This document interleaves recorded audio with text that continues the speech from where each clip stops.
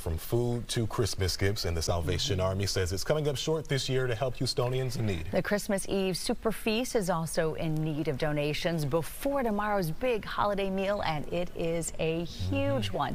Denise Middleton is in our newsroom this morning with how to help both. Good morning to you. Hey, good morning. You know, it has been a tough year for a lot of folks, and the need is even greater this year as more requests have come in for many things like food, of course. And so Super Feast organizers say while they have met their toy donation target for this year, they're in need of donations to make food baskets to feed families. The 45th annual Super Feast is happening tomorrow at the George R. Brown Convention Center from 10 to 2, and they need these donations. They say it's crucial. So for a list of what's needed to sign up, to volunteer as well, you can head to thecitywideclub.com, and you can drop off donations today at the George R. Brown Convention Center.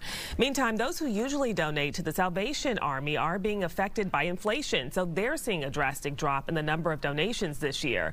This as 2,000 more requests have come in for their popular Angel Tree program, providing gifts to kids and seniors in Houston. With it being the last few days of the Red Kettle campaign, they're hoping to raise as much money as they can to help families struggling this holiday season. We're doing good, but we're still a long way from our goal. Our goal this year is to raise $1 million in our Red Kettle campaign, and we're a little over $700,000 with only a few days left. And although the Red Kettles will be put away by tomorrow, their campaign will continue online through their website and app. You can find that information on our website, fox26houston.com. Live in the newsroom, Denise Middleton, Fox 26 News.